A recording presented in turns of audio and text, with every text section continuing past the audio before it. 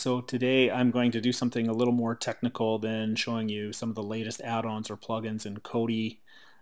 This one is pretty important if you're using Kodi to stream content.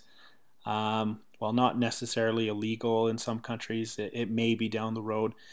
If you're using P2P options like torrents or anything, something like A streams for sports streaming, you are technically sharing, so you can potentially get in trouble in that regard. There are reports of people getting served notices for using Kodi to stream content through torrents like Pulsar, the add-on, and A streams as well. With that being said, if you're familiar with a VPN, this will be very straightforward. If not, you should be using a VPN to protect your identity a little bit here on the internet. I've been using Private Internet Access. I highly recommend it. It's a premium option, but it is dirt cheap. I think it's about $33 for the entire year, so about $3 a month, give or take. I'm going to show you how to install it today on the Fire TV. It's pretty easy on Windows, Mac. They've got clients that you can download. The one that seems to be causing most trouble is the Fire TV. I finally put a tutorial together on my website here. I'll leave the link in the description on how to go through it, but this video will do that as well. So we're going to get started. I hope you enjoy this. If you have any questions, please feel free to ask away. So if you've ever installed an app or an APK from a third-party source on the Fire TV, you're probably well aware of this step.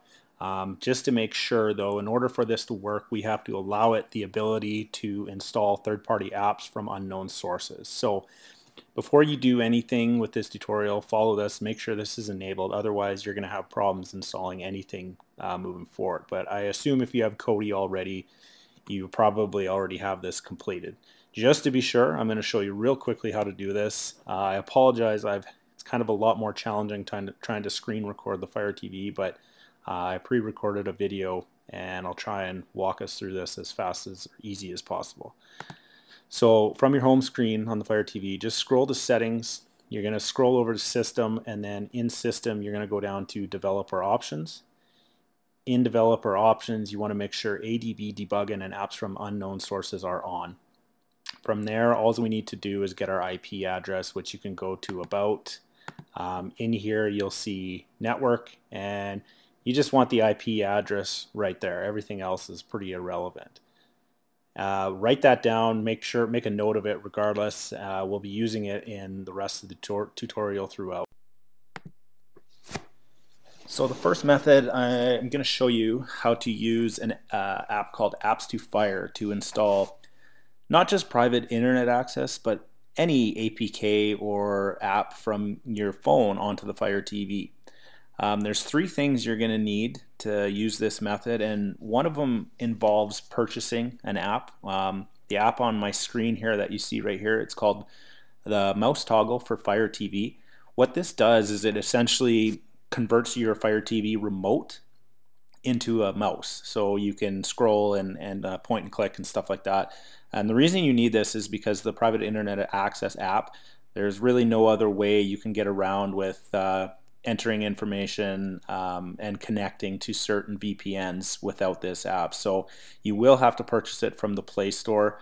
I highly recommend it. It's only about $3 or $4, but as you use it, you'll find yourself using it more and more and more with not just the Private Internet Access app, but other apps as well. So the other two apps that you'll need is the Private Internet Access app and the Apps to Fire. I'll show you how to install those, or all three, but essentially what you'll need is an Android device with access to the Play Store. So open up the Play Store, and we're going to search for Private Internet Access. I've already entered it in, so mine's at the top here. So just search for Private Internet Access, and you'll see this little green dude and VPN by Private Internet Access. That's what you want to use, so we're going to open that, and you'll see install on your device. Mine says open, so simply hit install. Once that's done, go back, and this time we're going to search for Apps to Fire and search. And again, you'll see it's the top one at this list. I've already got mine installed. I'll just open it. So simply hit install in this one as well. And then finally, the last one we need to search for is the mouse toggle, as you'll see at the top here, mouse toggle for Fire TV. So open that. I've got mine installed. I don't know what the price is, but I believe it's about $4. It's under $5. It's, again, really the only way you're going to accomplish being able to use private internet access. Well, unless that I know of anyways. So if someone else knows, please leave a comment below. But you'll need to be using this. But again, it's a highly effective app for use on your Fire TV. So I highly recommend purchasing and using this.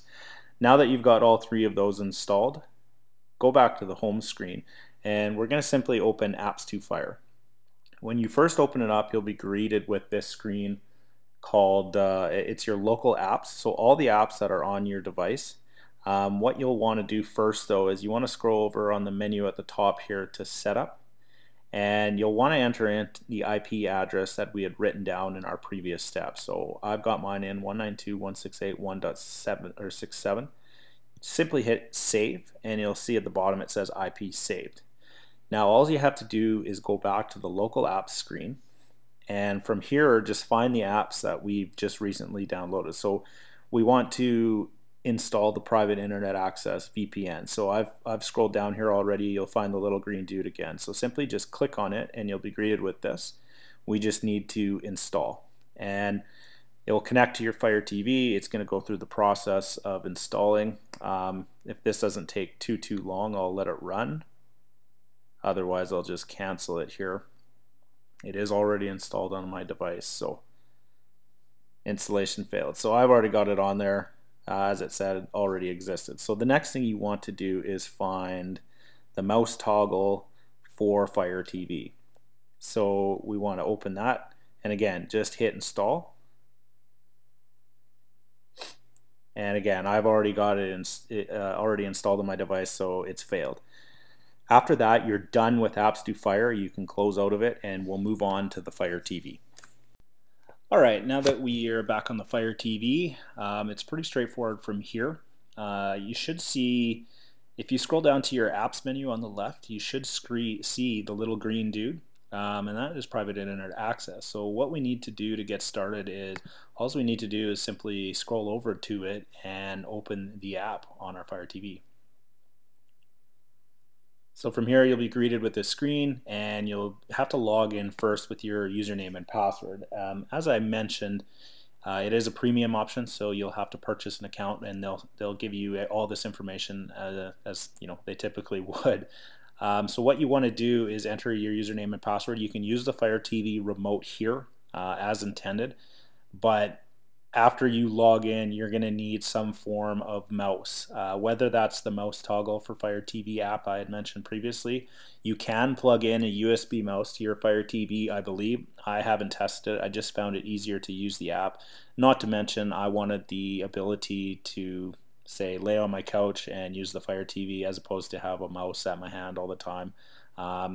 If you don't want to spend the $5 and you have a USB mouse laying around, you can definitely go that route.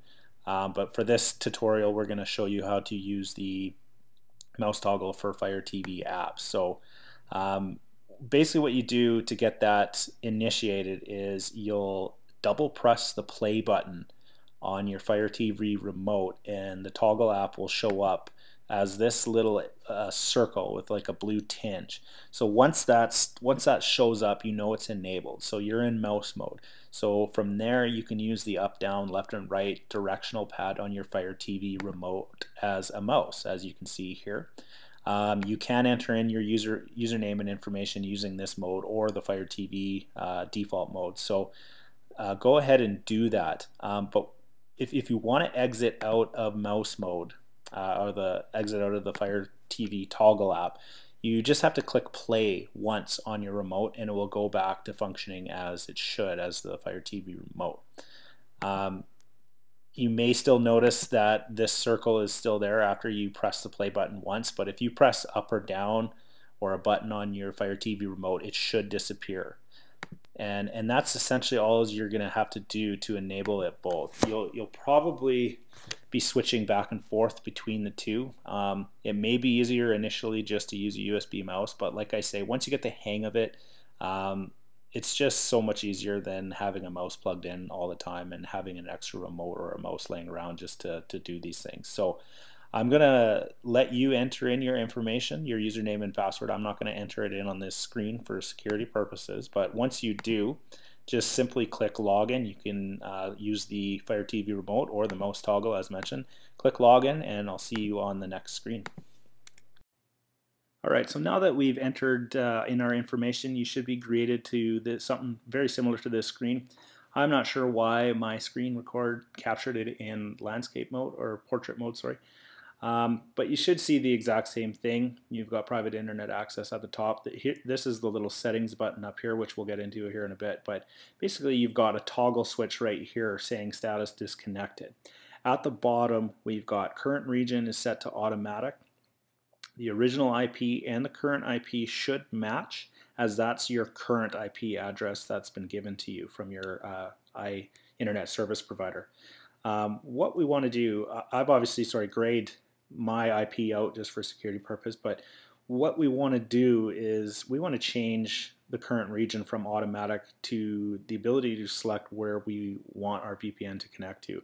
The only reason for this is, well, if you're just connecting randomly and don't care, but I typically sometimes need to connect to a VPN so I can watch in-game sports teams, for example. So you may want to make it look like you're out of market to watch things, or you may want to choose a VPN that's closer to the source. If you're looking to, say, watch US Netflix and you don't live in the US, you could probably connect via VPN. That's typically what it's for, aside from the protection and security purposes. But anyway, so what we want to do is enable mouse mode. So to do that, again, we just double click the play button on the remote. You should see the little blue circle here, as mentioned. So what we'll do is we'll scroll all the way down to the bottom and to the right here. Slowly but surely we'll get there, and you'll click that little drop down. So from here we'll be given a drop down. We'll click that and we'll be taken into all the options we have for connecting to a VPN. We can connect to in Australia, Brazil, Canada, etc., etc. So now that we're in mouse mode, all the US VPNs are down at the bottom. So if you want to scroll with mouse mode, you need to use the menu button on your remote, which will scroll up, and then the fast forward button underneath it will scroll down. So all we need to do from here is simply just hit the fast forward button and we'll be able to scroll down as you see. So we're going to scroll all the way down and pick a US VPN. So we're going to choose California. And you'll be given this notification, connection request. It wants to set up a VPN connection that allows it to monitor network traffic. Only accept this. So because you're in mouse mode, you're probably going to have to exit out of mouse mode by hitting the play button once on the Fire TV remote. So from there, then just press down a couple times, and you should be able to eventually, it should highlight the OK or cancel. So once you do that, simply hit the select button on your remote and hit OK. And now you'll be brought back to this screen where it's going to show that it's authenticating, and now you're connected to your VPN, and your original IP will stay the same, but your current IP now is going to change, and you're connected, as you can see down here. There's the IP that's connected. And that's basically it. Now you're connected to a VPN, and your IP address is showing that you're in California. So as I mentioned, we're going to go quickly take a look at the settings in here. There's a couple things you may want to change or adjust. So just scroll up there and hit this little gear icon. And we'll be greeted with some options here. I've blurred out my account, but the two most important options that I typically find is the internet kill switch right here. So when activated, the client will not allow unencrypted internet traffic. I typically leave this on, and that basically all this means is if you're if your VPN gets disconnected, then it's going to disconnect the internet or the stream or whatever, right? So it's not going to allow you to watch content. If you're streaming something on a torrent, for example, and the VPN disconnects, then the torrent's going to disconnect. And that's just an added level of security. I do recommend it. The other one up here is block local network. So if the VPN isn't connected, it's not going to allow local traffic. So if you've got local media that you stream, then you may want to decheck this. I typically just leave that off. So those are two things that you may want to switch and play around with. The internet kill switch, I've had success with it, but some people have mentioned that it doesn't necessarily work as well on the Fire TV, but I haven't noticed anything where it hasn't worked for me. So it's one thing to keep an eye on if you're going to end up using it. And that's essentially it. From there, I just went back to my home screen on the Fire TV. As you see here, I just opened up a Chrome browser, which I installed on the Fire TV as well, and it automatically entered in the Private Internet Access website. So you can see at the top, you are protected by PIA. And that just shows that it does work. So I hope you enjoyed this tutorial. It is a little over the top, but I highly recommend investing in a VPN moving forward. If you're using Kodi quite frequently, if you're streaming sports on your device that aren't necessarily legitimate, if you need ways around to get out of certain sports blackouts, or if you're streaming torrents, it's just a great thing to have that will protect you in the future. If you have any questions, please, by all means, ask in the channel below or in the comments.